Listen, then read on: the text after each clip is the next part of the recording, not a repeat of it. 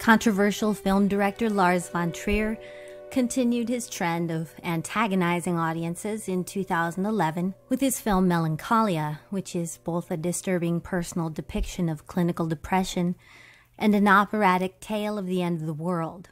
Despite Melancholia's many awards and broad critical acclaim, most viewer and critical responses reflect aversion to the narrative, often receiving it as a nihilist polemic, a torturous meditation on destructive depression, and outright sadistic in its approach to the audience. Although there are a few viewers who do report experiencing the film in the opposite way, as ecstatic or even life-affirming, but many typically respond with a deep conflict, as evidenced by the reaction from David Edelstein, NPR's Fresh Air film critic. Although Edelstein deems Melancholia, quote, a masterpiece, he insists he couldn't recommend the film in good conscience for a year-end top 10 list because, quote, it is such a hateful film. It is the work of a nihilistic nihilist. Can you love a film? Can you recommend a film that highly, that peddles a worldview that you find utterly hateful, even poisonous? In this essay, I'll examine how Melancholia can be read otherwise, as a modern version of the kind of tragic art in the Dionysian sense that Friedrich Nietzsche develops in his Birth of Tragedy. First, I'll give you a sense of how Nietzsche deployed this Dionysian ancient tragic art as a way of getting at a very precise problem. How can you have an art that represents death without despairing or retreating in the face of it, and what is the function of this tragic art for society? After establishing Nietzsche's ideas of the positive function of tragedy, we'll turn to take a detailed look at the forms in Melancholia that reflect Nietzsche's influence on Lars von Trier, and how this philosophy has shaped the delivery of Melancholia's narrative, and how this affects the viewer, and why. Having determined those connections, I'll then explore how the resulting philosophy, reflected through the aesthetic forms in Melancholia, creates a gestalt that operates in a way opposite to how Melancholia is popularly received.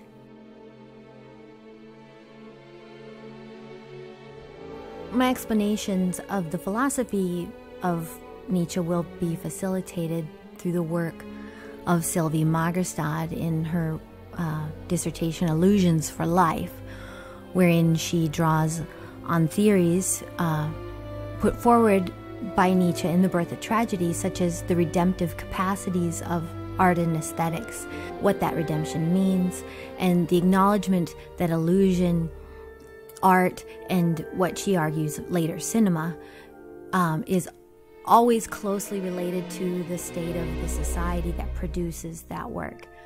She argues that this type of illusion, this redemptive illusion, rather than being merely escapism, has an important function in providing postmodern culture with essential illusions, and her thesis then looks at the way in which cinema, like myth and religion before, continues to create these redemptive illusions in a unique, cognitively resonant way that is unprecedented in artistic history, and how these illusions can provide meaning for our lives in the face of postmodern nihilism.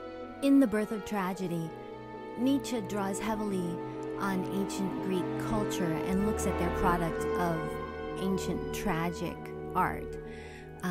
He argued that human beings have always had an instinctive drive to create illusions in the form of myth or of art, and that function, that drive, enabled them to consciously deal with the cruelty and unpredictability of daily life. Instead of hiding from those realities, they were able to face them and deal with them. Here's a quote: "Tragic insight needs art as a protection and remedy merely to be endured."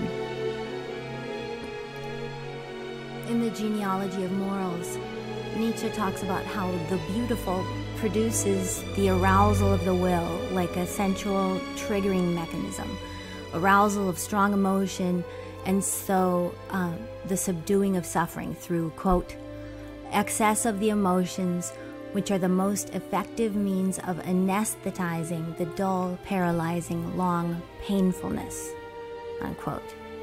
Philosopher Eric Bronson has argued that according to Nietzsche, it's the role of the artist to proclaim happiness, especially in situations that seem to be hopeless.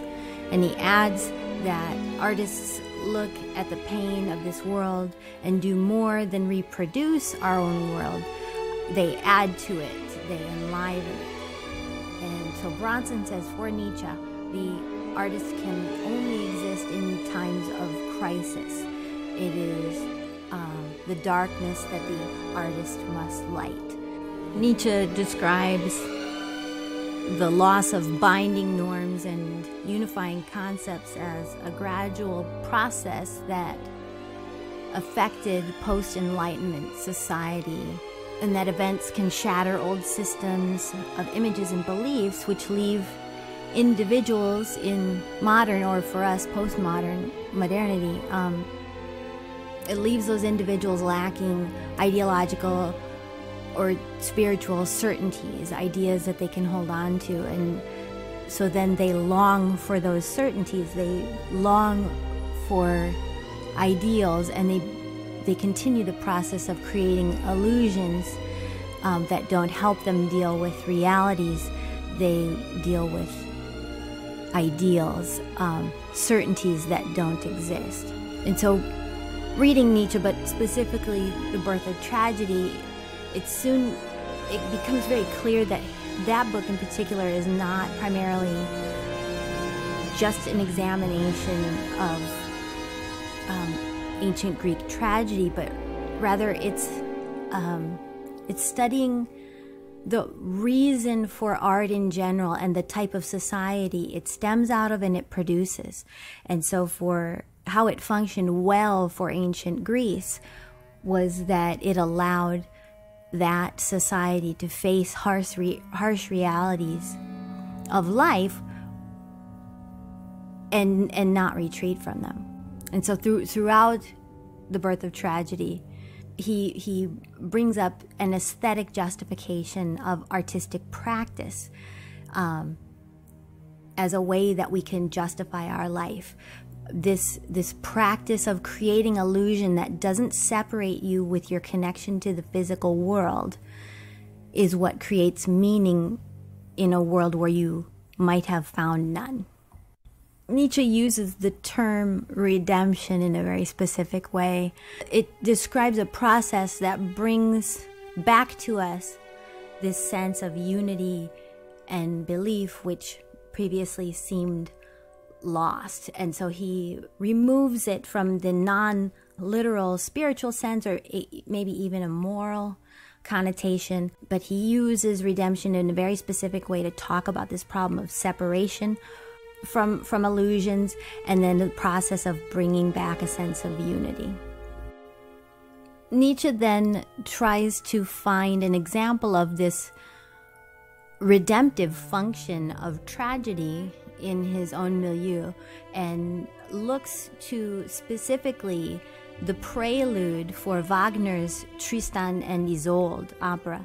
He uses this as a vehicle to talk about an ideal type of art that combines visual and music to create a gestalt that would push the buttons of emotion, that would be painful to experience, but that would, as a result, create meaning for the audience and not distract them from the realities of life. And so interestingly, back to Lars von Trier's Melancholia, von Trier has chosen to use specifically the prelude to Wagner's Tristan and Isolde for the entirety of the soundtrack. And he does this in almost a very mean-spirited way when we talk a little bit more about how this music in particular works. The prelude is the beginning to the opera, and it uses what is now called the Tristan chord. The chord uses dissonance it never resolves to a major. It creates a tension within the listener, longing, waiting for the chords to finally end and resolve. But the chords keep moving in patterns that create anxiety and tension, and they never release. A normal audience member would get to watch the rest of the opera, and they would get to have many resolves. But von Trier chooses to only use this prelude, and he repeats it over and over again. He does this in a way that creates a visceral tension and longing in the audience members without them even being cognitively aware that he's doing that. This longing is something reflective of the character of Justine. She is a melancholic, and she is longing for something of true value. Film scholar Torben Grodal, in his work on Melancholia, talks about von Trier's use of this music, but he expounds a little further and talks about how the music working with the visuals functions to evoke anxiety and panic in the viewer by providing ambiguous reality indicators, and he explains this through cognitive science. Grodal explains that von Trier's aesthetics often seem to belie motion, and it's especially clear how he does this in the prologue of Melancholia, where his pictures are slowed down to an almost frozen image. And the forward thrust in Melancholia is delivered by this passionate pace of Wagner's Tristan and Isolde that expresses this longing, this never-ending repetitive longing, while these images are delivered in an almost supernatural way. The colors are completely blown up. It's very majestic. It looks like portraiture, and yet they're not allowed necessarily to move. It creates sort of an abstraction, and the slow motion serves as an emotional constraint, creates an anxiety, according to Grodal. And so what Grodal says von Trier achieves is one of, quote, touching the accelerator and the brake at the same time. In addition to the aesthetic of the images, there is the content of the images, which clearly foreshadow and spell out to the audience that this is a disaster film. The world is definitely going to come to an end. Von Trier very carefully and clearly lays out the end of everything for all of us, and then he begins the film at a regular pace and lets the audience sit with this knowledge that we're going to slowly move toward the death of the world. And this is a very classic mechanism of creating tension and anxiety that's really well explained by Alfred Hitchcock in his interview with Francois Truffaut, where Hitchcock explains that showing the audience something that the players in the narrative don't know creates a physical tension within the viewer because they are unable to yell out a warning or help, and they're physically trapped in this social situation with the players that they are watching. They're trapped in their seat. They're not going to leave as they watch something terrible happen, and they're unable to communicate a warning. This is a very effective effect on the audience that Lars von Trier plays out beautifully in his use of the prelude and his pairing it with the music, which continues on as a reminder of that prelude because that mood has been set. That prelude will return over and over again throughout the film as a reminder to the audience, don't forget what you know is coming. After the initial prelude, the film falls clearly into two parts. The first part is labeled Justine and deals specifically with her dealing with depression and her disastrous wedding. The second part of the film bears the title Claire, which is Justine's sister. This covers the countdown to the end of the world, but also clearly delineates the difference between the two sisters for a very specific reason that ties to the prelude, but I'm going to come back to that. The first half of the film, which shows Justine as a creative, successful woman who cannot seem to engage in the rituals of society happily, serves a function for von Trier because it shows a problem in the conventional rituals of love or marriage or career fulfillment. It cannot stand up to the realism of the melancholic. The melancholic has a clear worldview. It longs for ideals but sees these cultural illusions for what they are, and Justine is sent into a nihilistic immobility in her depression because of this, longing for the perfect that's promised by these conventional structures, but through which she can clearly see, and it leaves her destroyed. So this world of human conventions is destroyed by the apocalypse of the wedding. The audience is expecting the apocalypse of the world, but these very safe structures that we know to be normal in life, von Trier is systematically removing these throughout the film, not just in the first half, but with a very dark sense of humor. All the comforting social fictions of marriage and social status and career are obliterated. The contrast between the hypocrisies of how we like life to be and the grim honesty of a depressive or melancholic view of how things really are begins to ridicule the film's characters. They aren't evil. Von Trier posts them up as fragile and almost ludicrous, certainly avoidant of the truth.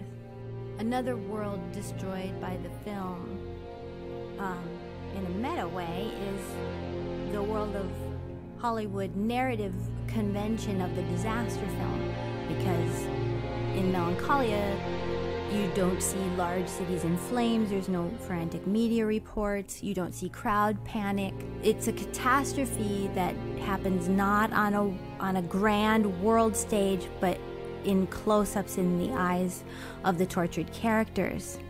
The disaster, the apocalypse that Melancholia is leading the audience to is an irrevocable, inescapable end of all reality. It's made more final because of the verbiage that he has Justine employ, where she removes all possibility of afterlife, of aliens, by presenting Justine with a sort of artist's supernatural knowing. He allows the narrative to pull the rug out from underneath the audience's basic safety illusion, which is, even if we die, the world goes on, life goes on, something goes on. Von Trier's final move to remove that safety of illusion is to make sure that when we arrive at the ending, nothing could be more final. And now remember, when von Trier was interviewed about this film, he says, in a way, the film does have a happy ending, and it might be his only film that does have a happy ending. Most of the press obviously consider this to be a joke. Later, I'm going to argue why he actually is being literal. There is a way that this is a happy ending. So von Trier has created what's called sort of a leitmotif. It's a return of themes over and over again, much like what he's doing already with the music. He returns to the ominous specter of Melancholia, the planet arriving to destroy all life.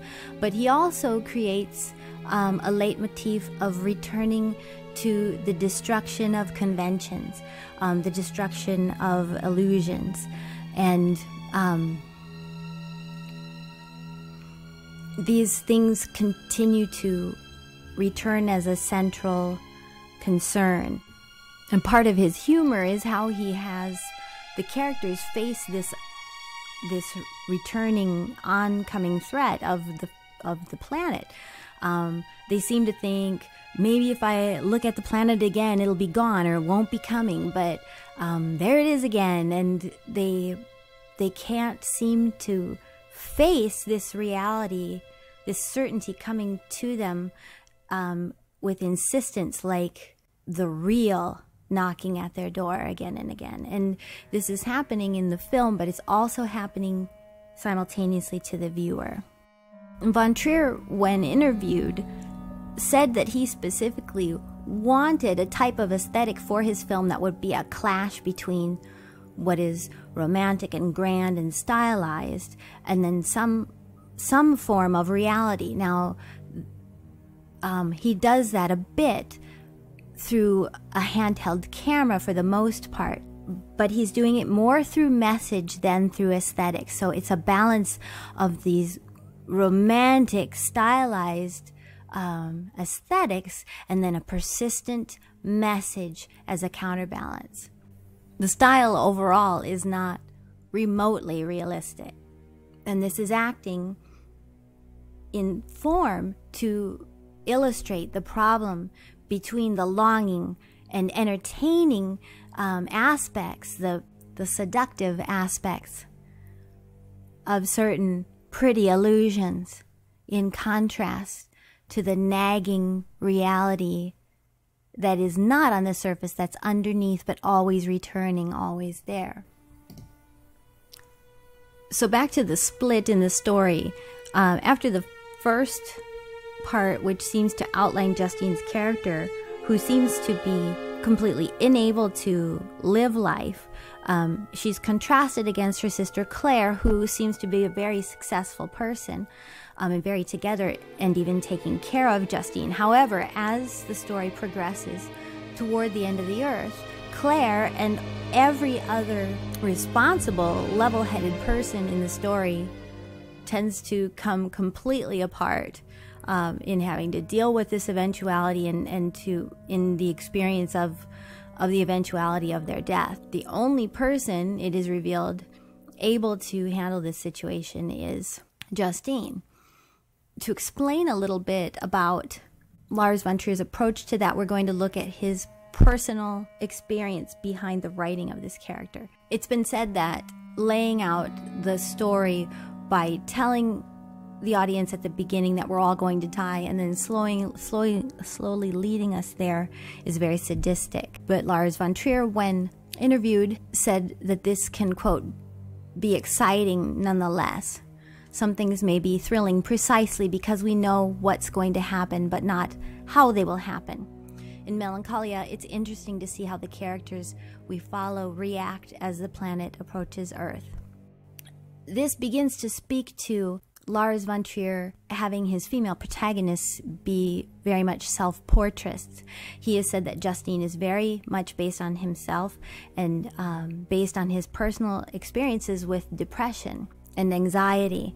After coming out of a very severe depression, von Trier's analyst told him that melancholics are usually more level-headed than ordinary people in disastrous situations. And part of this speaks to what Nietzsche was talking about ancient Greek society and the function of tragic art, in that when a person is faced with reality, with the harshness of life, he's better able to deal with it than someone who's been sheltered from the harshness. And why Attic tragedy served a very positive function for the polis, in that it helped people who might be the most sheltered ever in the history of humanity were still exposed to harsh truths in a transformative way that helped them to be prepared for the unfairness of life.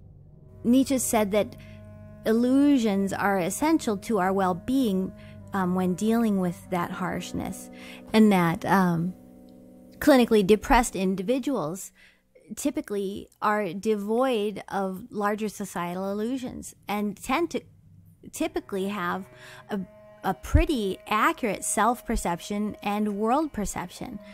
They find that their self-perception is one that corresponds to what others actually think about them, and these realities can be incredibly depressing.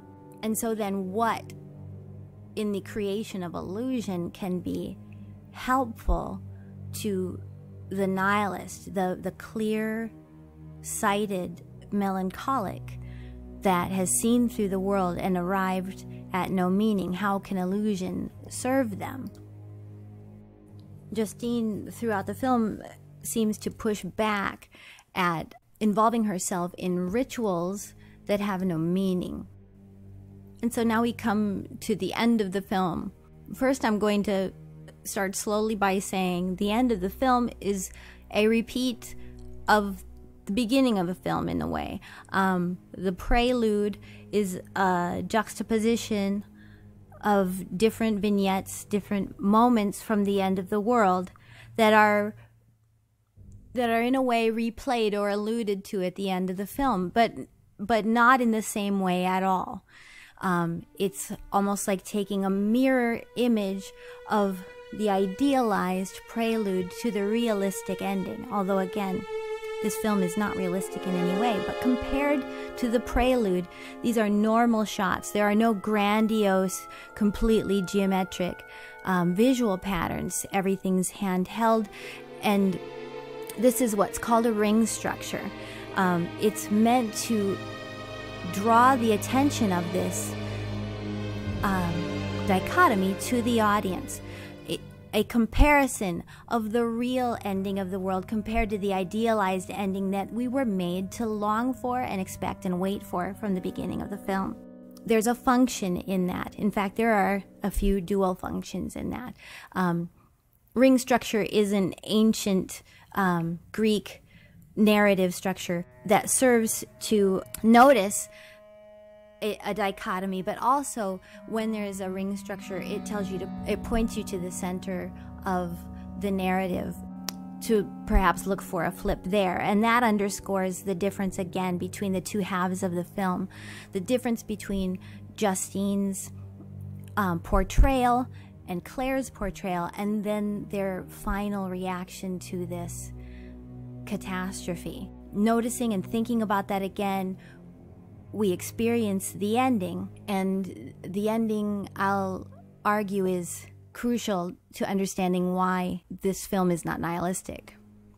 After von Trier makes these comparisons through form between idealized longing and reality, it's really revealing that he allows Justine to stage or make theatrical their death scene. She ends in a creative act, and this fact is crucially important to any adequate reading of the film. She and her nephew spend their last moments on Earth creating a magic cave. And in relation to the movie's leitmotif, it's an affirmation of the only place one can find consolation, which is in aesthetic creation, in art. Nietzsche's, quote, healing enchantress. In this cave of artistic creation, Justine herself is transformed beyond illusion and beyond the despair that follows the end of illusion. She becomes heroic, she becomes compassionate, and the term redemption suddenly appears for us. And if we apply it to how Nietzsche meant redemption, we are reconnected to the meaning in the physical world. The juxtaposition of the camera angles in the ending clearly compare Claire and Justine one last time. Claire, the logical, level-headed person that we all, as audience members, are supposed to identify with, has no skills to deal with this event and is coming apart entirely incapable of helping her child, while Justine is in the midst of a creative act, and the culmination of that act ends in the shot of her nephew, who is entirely serene and calm-faced. And this shows the result for society in this creative act of the artist that Nietzsche speaks of. So in fact, this does represent a hopeful, positive, happy ending in the face of the certainty of all of our deaths, by removing the possibility of the hope of an afterlife, of past and future lifetimes, of alien life living on past us. Von Trier makes us face the inevitability of our deaths and makes us question, if there is nothing else, what then is left? And he is expressing through form and through narrative the message in Nietzsche's Birth of Tragedy, that the aesthetic is what creates meaning for us in the face of a nihilistic existence. It's ironic that people found Von Trier's comment of this film having a happy ending to be a joke, because they also found his one-sheets, the print material that advertised for the film, to also be a joke. If you'll remember, in the wedding scene, Justine's very negative mother bitterly announces in her toast, "Enjoy it while it lasts." And she's talking very negatively about the illusions of marriage that quickly dissipate. Now, Von Trier chose that line specifically for all the advertising work for this campaign, and the press and the public found that, again, to be very mean-spirited. Enjoy it while it lasts. So disappointing, so negative. But I posit that he is being literal, that he is trying to use the film in an artistic vehicle, in an artistic Dionysian way, in the way that Nietzsche described, to wake people up to the realities that they're always trying to hide from, the reality of death, by the illusions that tend to fall apart, that don't hold up. And he's trying to show them how there are ways to create meaningful illusion in our lives that help us to survive reality.